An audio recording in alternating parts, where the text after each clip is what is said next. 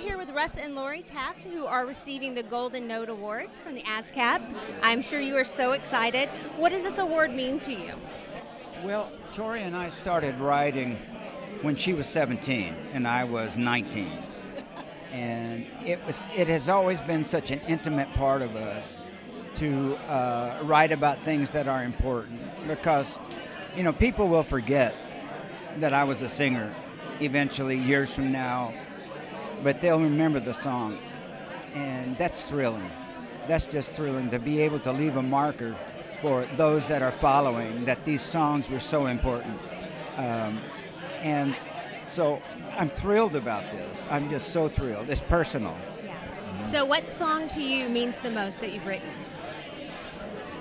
It's like picking children. It's just kind of hard. Right. But you know, I heard them rehearsing Eagle Song, and that song, we wrote it.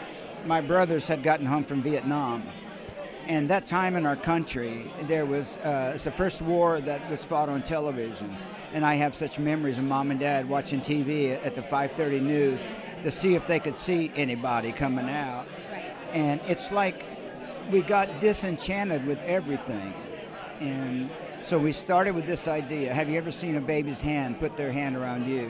Have you seen an eagle fly? There's so much mystery in this life, and you have to pursue it. You know, you can't just wait for it to jump on you. But that's what we did. But that song means so much. And tell me about Still Believe, the book and the movie. We're so excited to see how well it's doing. What does that mean to you to get your testimony out? Well, she wrote it mainly, so I'll let her. It's been amazing. This is not something we went looking for. It's something that happened, and it was a 2-year process for the documentary and a really quick process for the book. And the response to it has been astounding. Apparently this is a conversation that needs to be happening among people of faith. And when one person steps up and comes out of the shadows and says, this is what happened to me, it encourages a lot of other people to come too, and that's what's happening. Because the opioid crisis is in the church also, right. You know. All of it is in the church. So we deal a lot with shame, and that was my deal. That led me to drink, and trauma from my childhood that held me captive. And with this documentary and the book, we're able to address things like that, because those years are so important in our development.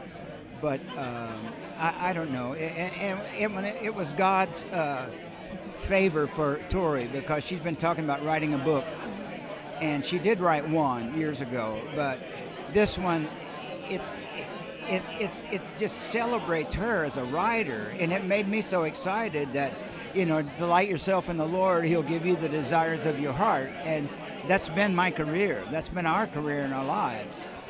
Well, thank you so much. Huge congratulations. I can't wait to see tonight. Thank you, Jay.